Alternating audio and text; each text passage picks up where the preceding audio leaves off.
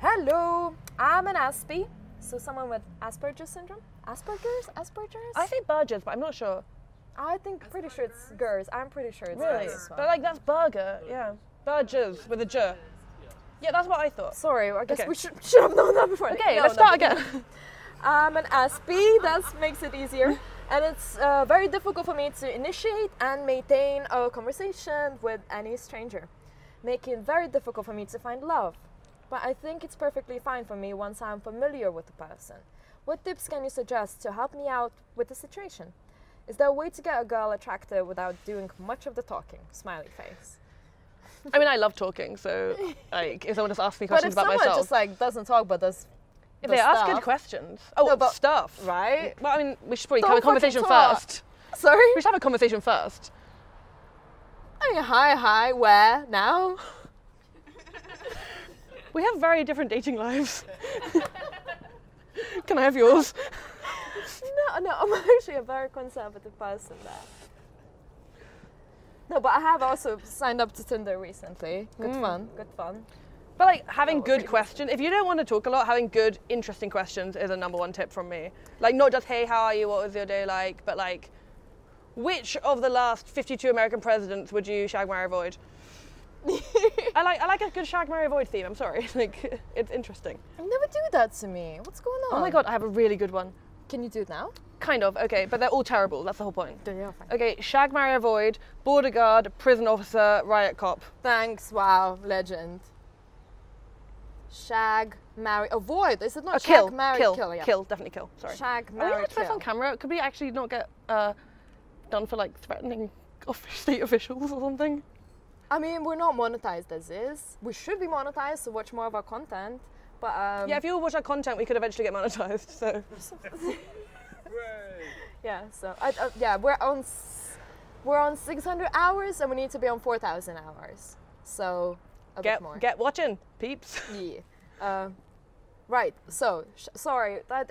Again, You can all do it. Shag, marry, avoid, prison officer, riot cop, border guard. in your head though, because really this is for the sort of thing we would be doing if it was just the two of us. But now I'll answer. Okay. Shag, marry, avoid. Border, kill. Border guard, riot cop, prison officer. Border guard, policeman, Riot cop specifically though. riot cop, and Prison officer. I would marry the riot guard because they have quite a higher wage probably, like they're higher up in terms of the police. Capitalist! Love it. I mean, you've got to get something out of the relationship. So that's just that. See, I thought I would shag them because they're going to be super high on drugs and be really pumped and into it. No, that's the prison officer. So yeah, okay, fuck the prison officer. And then kill the border guard. Yeah. I mean, Fine. I think I'd shag the I feel like riot I also cop. with that to me it seems like the border guard is also like the closest actually life and death situation. So well, yeah. and prison guards. En masse though. En well, masse. it depends. Okay, depends where the prison is as well. Like we're talking very much like Britain centric here. Yeah, I'm talking Britain centric, but like prison officers also like commit very specific assaults themselves that the others they don't. all Like, do, all right. but border guards don't like Well, what's your answer? shag a riot cop. They're huge bears these days, which is kind Yeah, of, exactly. okay. Yeah. Kill a prison officer, marry a border guard? They would take you places. They would take me places? I can like check in all of my like knives for free. I don't know, what's the perk here? What's the perk? I don't have to take my laptop out my bag and like ruin my beautiful packing. Right. Fair play. But basically, they're all terrible and they should all Die. See, neither of us had the sentence, so we're safe. Anyway, to the question. To the question. So sorry. So to be fair, I guess I had the privilege of two people close to me to have like given me some answers, because again, it's a sort of like question where like you don't necessarily don't feel qualified to answer it. And again, thank you so much, guys. Again, isn't it fascinating what a poverty and lack of a program like this there is, that we're getting questions that we always go like caveat, we're not like shouldn't be the ones answering this. But the way that I see Anarcho Agony Aunts, also like in the future, in 5 years time, it's an umbrella organization. Yeah, with lots of different specific people like answering their own shit and supporting each other. We are able to answer it in as much as if I were to be hit on by someone with Asperger's, how would I want that to go? So we can be like the girl in the situation, right? Yeah. I'm also now going to be doing just teeny tiny of pleasing of the audience. Oh, do but it. Just really just to please them. But like to explain. Pleasure them.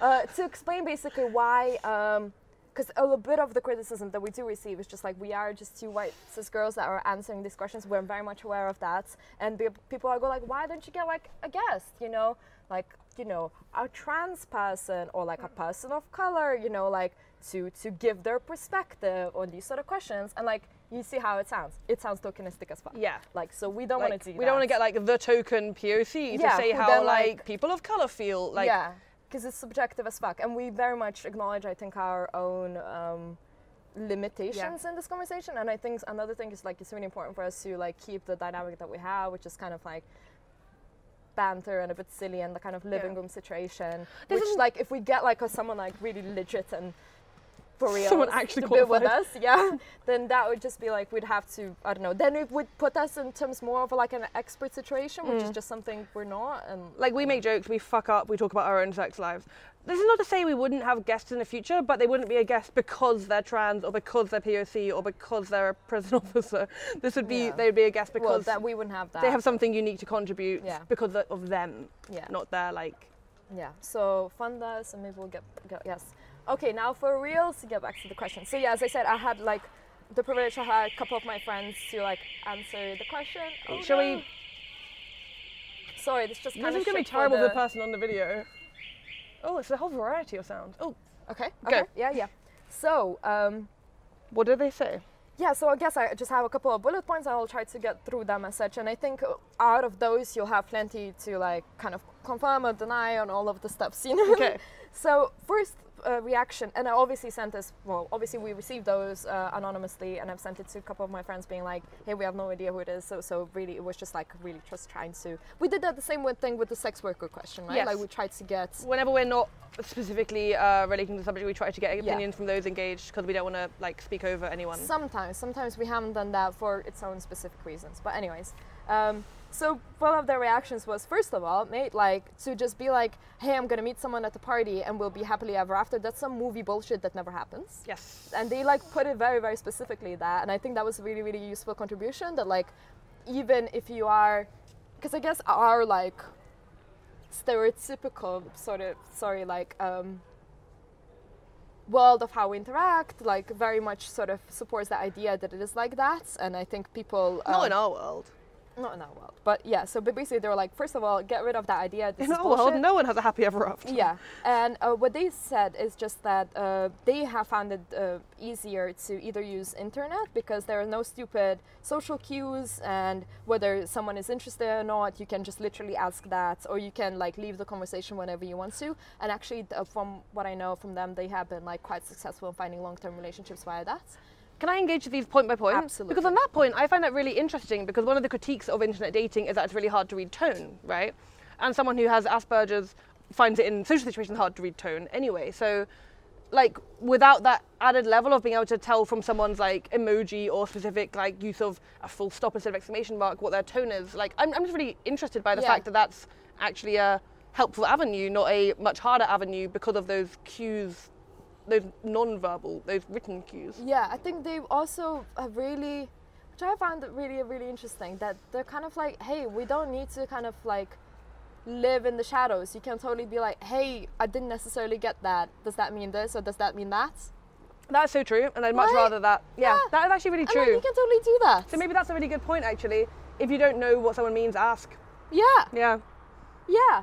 And to be fair, we should be doing that, more of that anyways. In every conversation. Literally. But that's the thing, actually, in the really, I don't know how to say this. This is going to sound a bit like, the word is not, the word I'm going to sound is way more, the word I'm going to use is way more, I think, has more baggage than actually the word I mean in my head, but it's maybe my English or whatever, but it's a certain, maybe what the thing will come out from this answer is like certain fetishization or whatnot, but like what I'm saying here is that like, we have made up so many weird social cues that are not real, that are just like this like sort of peacock, like the paradise bird sort of dance, like kind of courting that we do as people that like are trying to play games, and something that Fuck games. in our first episode we said like fuck games, and I still fucking stand by that. And yeah, this whole like, you know, oh, are they into me? Are they not? Like, oh my God, they're not something. Like, I'm honestly, I'm 28, I'm too old for this shit. Yeah. Like, you either are or you're not. If like, you're gonna ghost me, then we're over. This is not a like hard to get situation. And I think that's such a that's a bit of a leftist.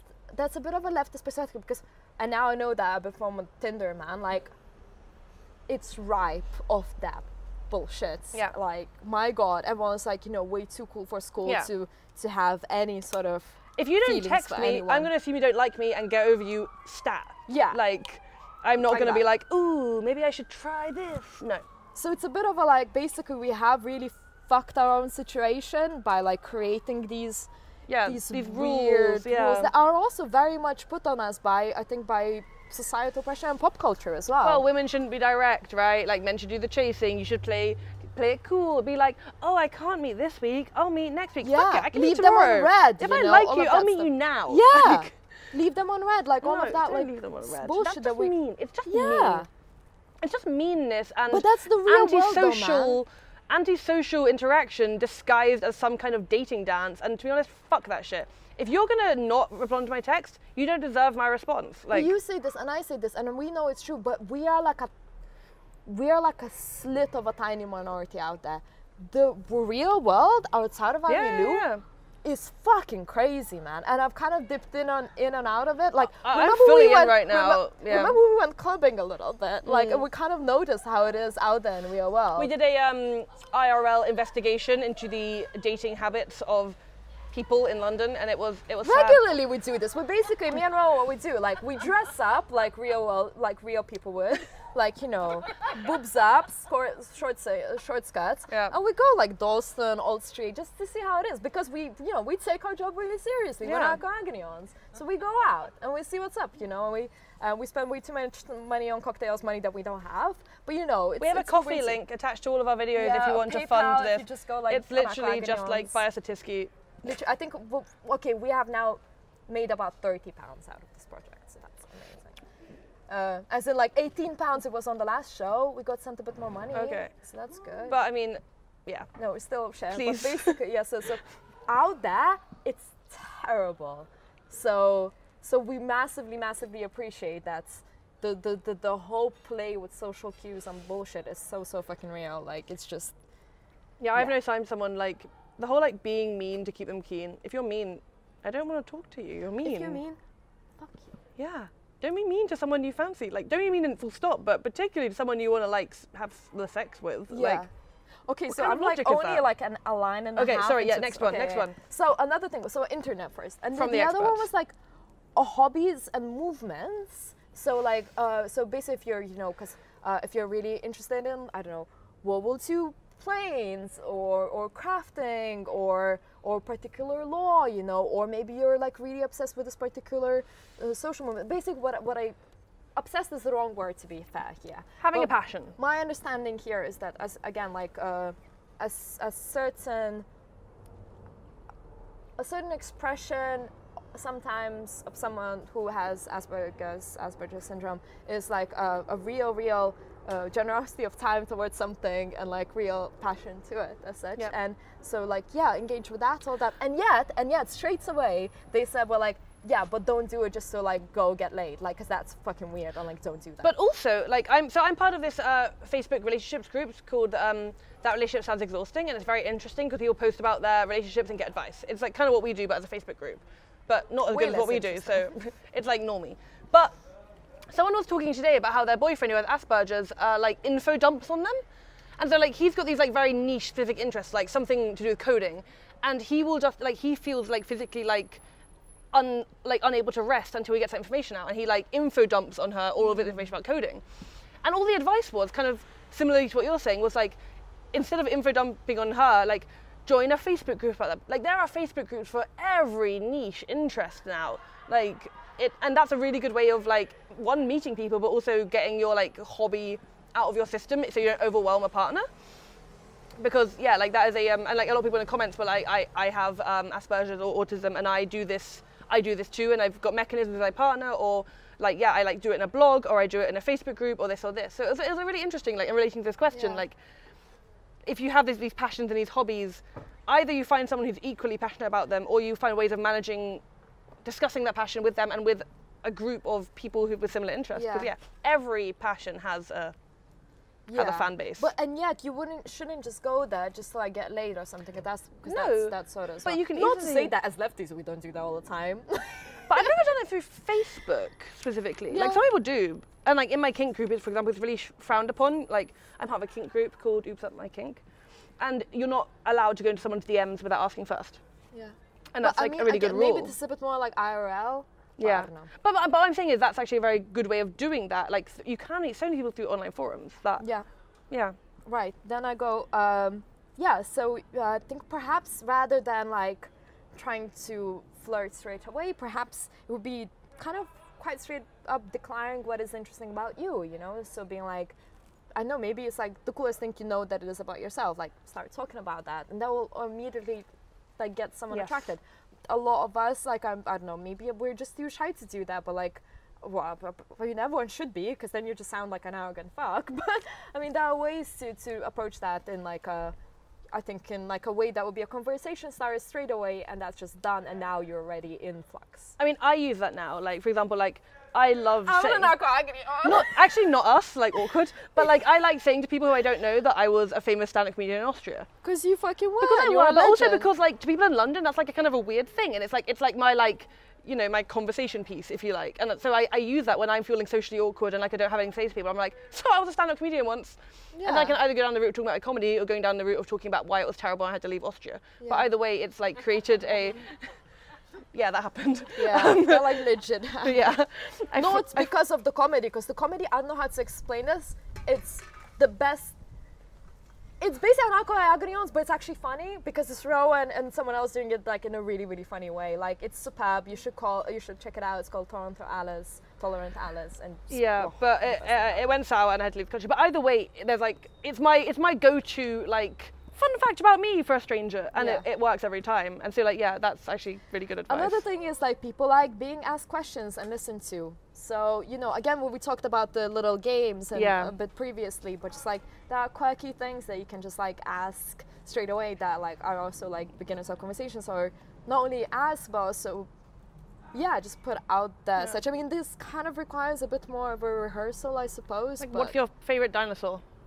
Oh my god, I'm already into you. What's your favorite dinosaur, Mariam? I think it's the one with like a really tall neck. Is that Brachiosaurus? And tiny head. Like the Charian one. That's I think it's a Brachiosaurus. It's the tallest one. I'm getting really a nod. Small and I have big head, so it's like the opposite of me. Cute. All right, I like it. Yeah. Okay. And then basically they really, really talk about like even if you think someone is into you, verbal like consent is great, and if you are worried of misunderstanding, asking again is perfectly cool. And it's absolutely fine. But maybe I think one of the things we need to discuss with this, and also with We've Created a Monster thing, is that there's different ways of asking. And I think that is actually quite important. Like rather than like, I like you, can we fuck? There's like, I've really enjoyed this conversation. And you see what they say. Or like, hey, like that was super funny. Like you're super funny. Like. Honestly, around like a lot of my notes for that particular question in terms of us creating monster actually came from a WhatsApp conversation. Yeah. And something that you said, which was really, really perfect. Like you said, surely the better question to ask would be like, hey, maybe perhaps we clicked tonight. Do you think that? And you said that, and that was really, really cool. And that's the sort of thing that perhaps could be. And there's the thing, because when we say like ask and be direct, we don't mean I like you, can we bang? We mean that's what happened to me. And this is the understanding that like not just applying to you, but applying to a lot of our questioners, I think has happened. That like I think you're a really nice person, by the way, if you're watching. Yeah, really and thank you for bringing this question. Yeah, but like no, the person that actually did that to me. That person. Yeah, of course. Other than that, you're an awesome person. It was like, you know, it was a hit and a miss. It happens. Yeah.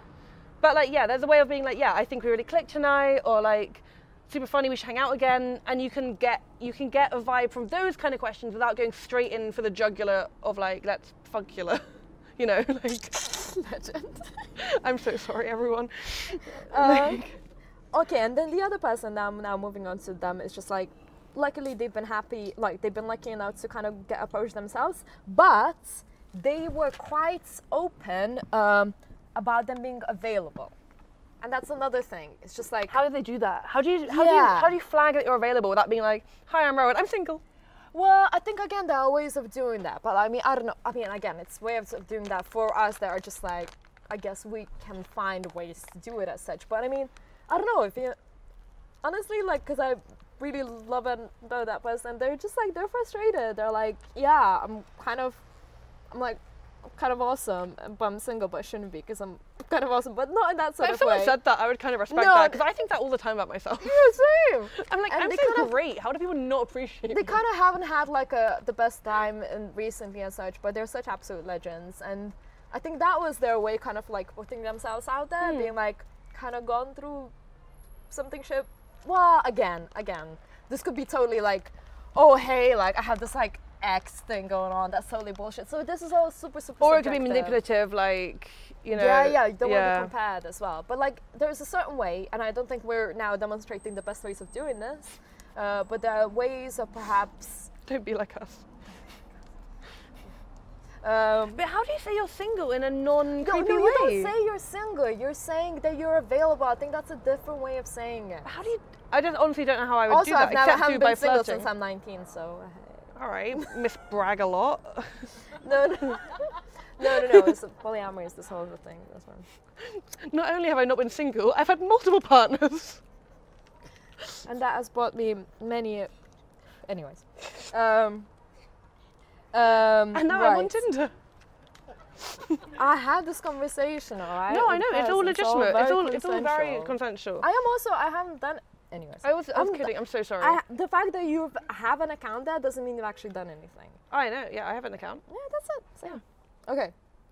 They were also saying age and practice helps a lot, because you learn to camouflage certain things, which is a very beautiful, like, it's a fascinating term that they use, camouflage, as in like, oh, so I am like the people around me, right? But so like I'm like the trees. No, it's sadly it's fucked. Yeah, it's really that's sad. what I feel like. Oh, so I am also as fucking manipulative and terrible as everyone else. I don't think that's what they meant, but basically this kind of implies. But also that they're like hiding their true self. They have to have that pressure. Yeah. They're hiding their true self to create a persona that is like more socially acceptable. It's quite. I mean, I understand that it's a necessity, unfortunately, but it's sad. Yeah. Because, like, honestly, the mainstream is fucking shit. Yeah. So no one should be doing that. We all hide our true selves to get laid, like.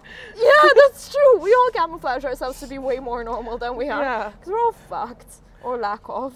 Yeah. But anyway, so yeah, as you age, everything that feels so crucial at the time becomes a bit less intense. I don't know if that's helpful as such. I know, again, the age of you, the person that's asking the question, person, like, you will... Again, with a lot of mental health, something that I heard or found is just like, we create, and that was a beautiful analogy that someone said. I am not going to be able to give justice to it, but the way that one should be seeing mental health sometimes, perhaps, is like it's like a slope to ski, and then there are certain, I guess, paths that have already been made as such, and it's very difficult to get out of those. And so that's how I see also my mind. It's just like it kind of falls into certain patterns. It's a pattern, right? Yeah. And so it's very difficult to get out of that. And so my anxiety goes like, okay, this and that means that, and that means that. Okay, I'm in the pits now. But sometimes if you can like, just basically I think through hit and miss, if you find that you kind of break out of those things and things are a bit less intense, because it's just like a lot of the time basically you realize what was like the pits actually is not as intense, and it's also actually that, not the end of the world, then like you can actually go the other way. It's actually and also that the potential thing is not also like the highest stakes. Like if you get or do not get that person or that thing, that's also not the end of the world. Or like, rejection as well. Yeah, exactly. Rejection is not the end of the world. Like, and that's a really important lesson to learn. I think that comes with age. Sorry, I was going to say, no, I was literally about to say that's something I think you've learned better than me, and that's why you're better at actually hitting on people who you fancy than me. Being rejected. because you are less scared of rejection than me. Yes, actually. Like, that's true, yeah. Like, I am so terrified of rejection that I will not put myself out there. I just won't.